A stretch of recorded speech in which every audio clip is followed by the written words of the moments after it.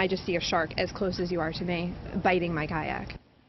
Not just a shark, but a great white, and today the state will be looking for that big fish that took a big bite out of that outing. And the Eye Opener's Frank Holland is in Plymouth this morning on the South Shore with this remarkable survivor story. Frank, good morning.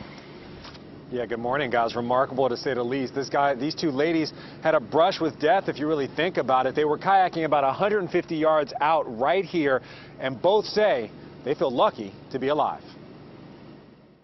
The bite marks on this kayak are from a great white shark.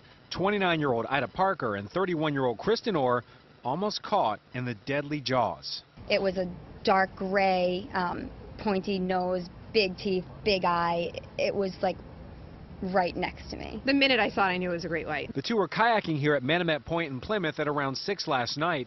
They were about 150 yards out looking to see the seals.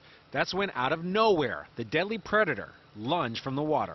It came directly out of the water underneath the boat, launched her backwards and flipped me over. It happened so fast that all of a sudden I was talking to her, and next thing I'm in the water and I just see a shark as close as you are to me, biting my kayak. Both were knocked into the water and screamed for help.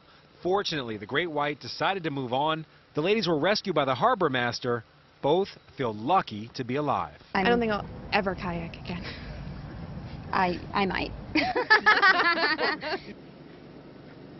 And both still have a great sense of humor about that brush with death.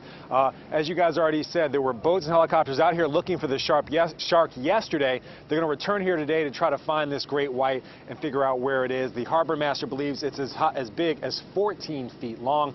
People are advised to stay away from Plymouth beaches in the meantime. Here in Plymouth, Frank Holland, WCVB News Center 5.